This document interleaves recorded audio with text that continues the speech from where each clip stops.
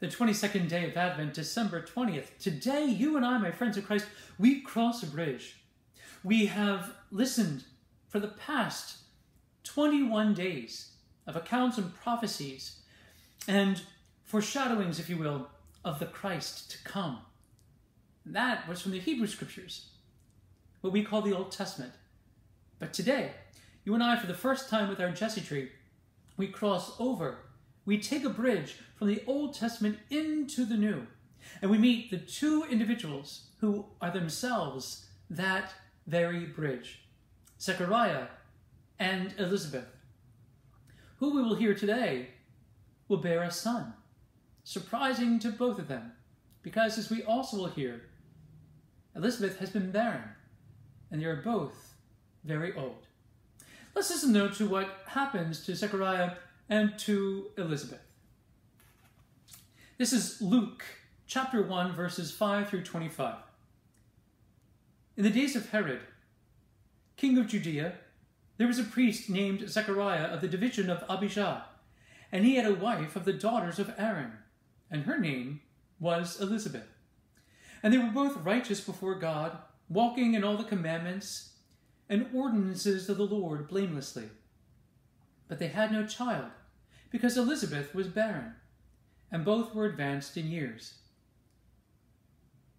Now, while he was serving as priest before God, when his division was on duty, according to the custom of his priesthood, it fell to him by lot to enter the temple of the Lord and burn incense. And the whole multitude of the people were praying outside at the hour of incense. And there appeared to him an angel of the Lord standing on the right side of the altar of incense. And Zechariah was troubled when he saw him, and fear fell upon him. But the angel said to him, "Do not be afraid, Zechariah, for your prayer is heard, and your wife Elizabeth will bear you a son, and you shall name him, and you shall call his name John. And you will have joy and gladness, and many will rejoice at his birth. For he will be great before the Lord, and he shall drink no wine nor strong drink, and he will be filled with the Holy Spirit, even from his mother's womb.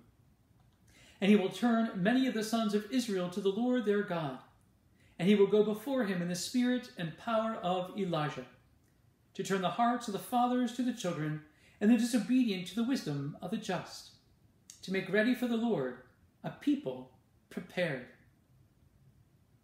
And Zechariah said to the angel, "How shall I know this? For I am an old man, and my wife is advanced in years." And the angel answered him, "I am Gabriel, who stand in the presence of God, and I was sent to speak to you and to bring you this good news. And behold, you will be silent and unable to speak until the day that these things come to pass, because you did not believe my words, which will be fulfilled in their time." And the people were waiting for Zechariah, and they wondered at his delay in the temple. And when he came out, he could not speak to them. And they perceived that he had seen a vision in the temple, and he made signs to them and remained mute. And when his time of service was ended, he went to his home. After these days his wife Elizabeth conceived, and for 5 months she hid herself, saying, "Thus the Lord has done to me in the days when he looked on me, to take away my reproach among men." This beautiful account of Zechariah and Elizabeth should remind us of another account of a couple advanced in years, of a wife who had been barren, and therefore of this husband and wife who had remained childless until God intervened and came into their life, revealed himself and his glory to them, and said to the man, "You look at the stars.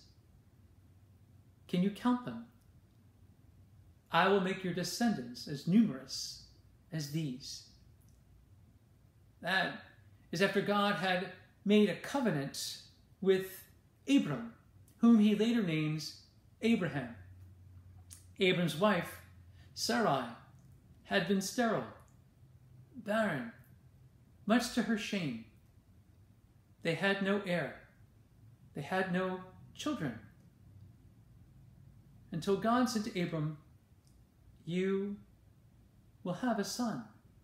Your wife will bear a son." Sarai didn't believe. And she laughed, in fact, at it, because she said, "How can I, an old, withered woman, barren, conceive?" And God reveals to her that she will, and that the child's name will be Isaac, because it means he laughed. Named after his mother's doubtful and skeptical reaction to God's prophecy and promise. Now, we might think to ourselves, why is the angel of the Lord so very harsh to Zechariah?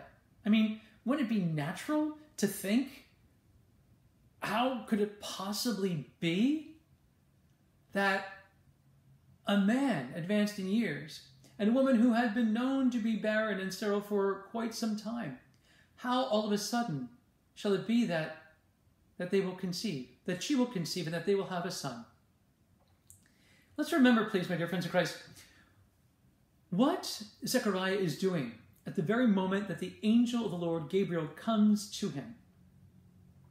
He is in the inner sanctum, Zechariah. He's in the Holy of Holies. It's his duty by lot as high priest to go in and to present the offerings to the Lord. And he stays there presenting these offerings in the Holy of Holies, in which no one was able to go in except the one designated by lot to enter. And so that in itself is a wondrous and awe-filled privilege. It should be no surprise that some sort of apparition might occur. Some sort of miracle might occur. But even more importantly, remember, Zechariah is a priest who should be well versed in the sacred scripture of his people, who should also clearly remember the very beginnings of the covenant people God has chosen, beginning with Abram, the father of Judaism. That Zechariah does not recall what was made possible by God for Abram and Sarai, Abraham and Sarah, indicates that even though he did follow all the commandments and all the ordinances of the Lord, he still did not have the fullness of faith. He still did not have that absolute conviction that with God all things are possible. It is faulted to Zechariah because as priest and as priest of God, he failed to believe that God could do anything for the good, especially anything that would bring the salvation of his people. That salvation that Zechariah and all of Israel had been longing for. Saints in the making, as you contemplate on this, our Jesse tree account for today, and as you and I hang this new ornament on the Jesse tree, hands in prayer, Zechariah and Elizabeth, let's call to mind that all things are possible to God. And therefore, all things are possible to you and me when you and I have faith in God.